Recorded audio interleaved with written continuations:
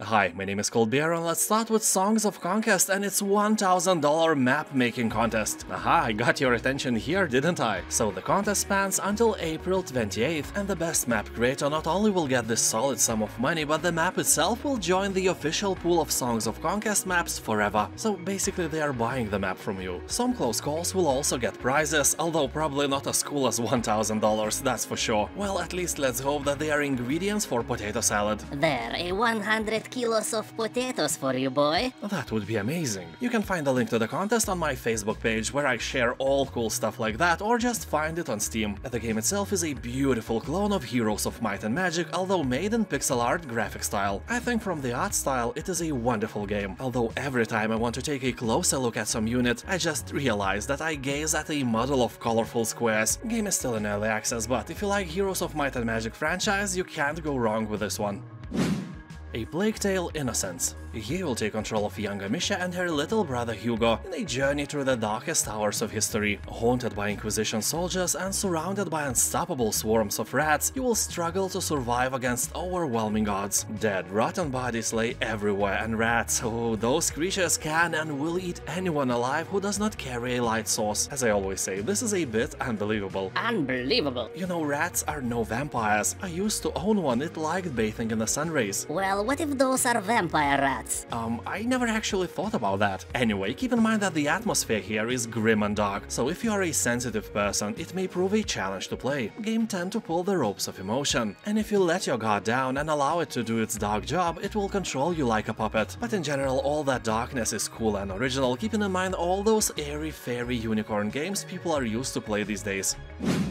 Silt. This is an atmospheric puzzle adventure and exploration game with hints of horror made by ignoring all the existing colors. I love it, colors are for the weak. Yeah, alone in underwater abyss, you are a diver searching the deep to uncover long-forgotten mysteries. You are able to possess the creatures around you to solve puzzles and travel further into the darkness. Ooh. I'll be honest, Silt looks absolutely beautiful and these hand-drawn backgrounds are, you know, I can agree with what developers are saying about their game. It's an art brought to life. Yeah, that's for sure. People on Steam are saying that this is a simplistic and fun puzzle game with the vibes of Limbo.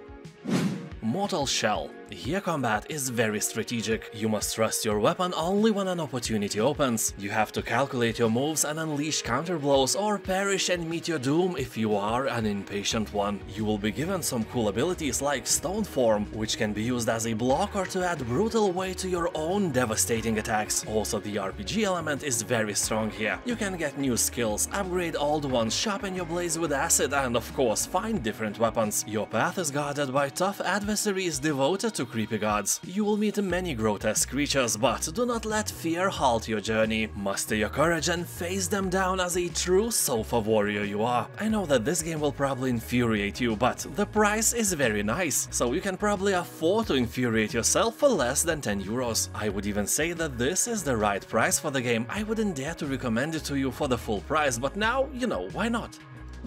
Starbound. This is basically a Terraria in space where you create your own story. There is no wrong way to play. You can go and save the universe from the forces that destroyed your home, uncovering greater galactic mysteries in the process. Or you may wish to ignore this heroic journey entirely in favor of colonizing uncharted planets, collecting rare creatures, or delve into dangerous dungeons and lay claim to otherworldly treasures. Discover ancient temples and modern cities, trees with eyes, mischievous penguins, and talking ding-dongs. Well, you'll be first to find those, but you never know, universe is endless. Journey to the Savage Planet. As the newest recruit of Kindred Aerospace, the fourth best interstellar space exploration company, your job is to find out if this planet is suitable for humans. Well, honestly, probably not. Not at all, but you don't know that yet, and yet, here you are. You can play it alone or with a friend. Of course, you probably don't have one, so alone it is. This game may look like it's made for kids, but it's not. It has references of alien drugs and some more adult themes I don't think I can talk about if I want to stay monetized. But people are saying that the game has really great humor, awesome design of animals and plants, and really fun tools to use. Although some of the players are complaining that the game gave them headaches, like real headaches, probably from oversaturated colors and lots of movement, so keep that in mind if you are a bit more sensitive person. Scorn.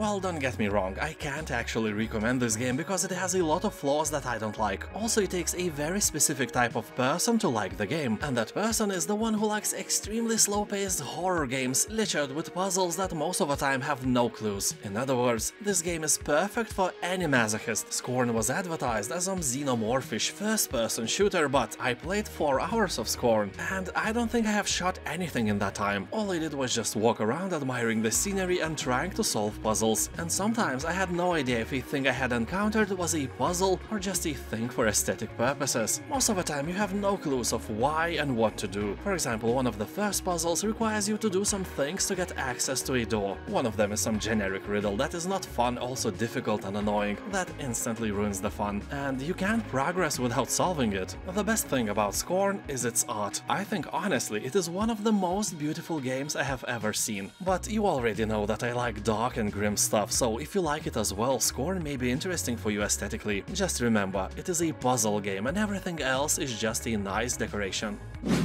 Inmost.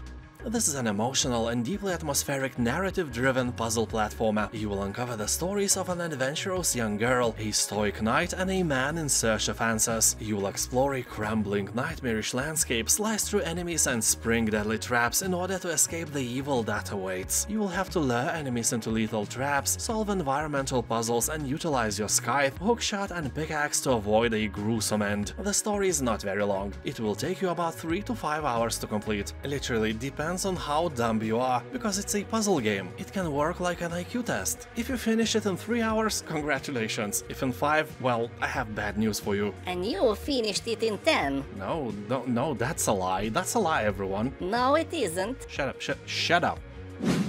Aquatico. A simple but challenging base builder, where you will have to raise an underwater city and prosper in the process. The world's surface has become a barren wasteland, forcing humanity to pour any remaining hope for a new beginning into depths of the sea. As developers say, upon discovering the world below the tides, the opportunity to start over is within reach. Despite the new beginning, the dangers and challenges that lie ahead won't make survival under the sea a simple task. Well, I don't know who could ever think that survival under the sea is a simple task. We will have a city on Mars sooner than we will have one under the sea on Earth. You know, absence of air and huge pressure is way harder to deal with than the absence of air and no pressure. But not here. Aquatico is a fun game for everyone who likes managing huge cities, building pipelines, electricity cables and stuff like that. For everyone else, better avoid it, it's not for you.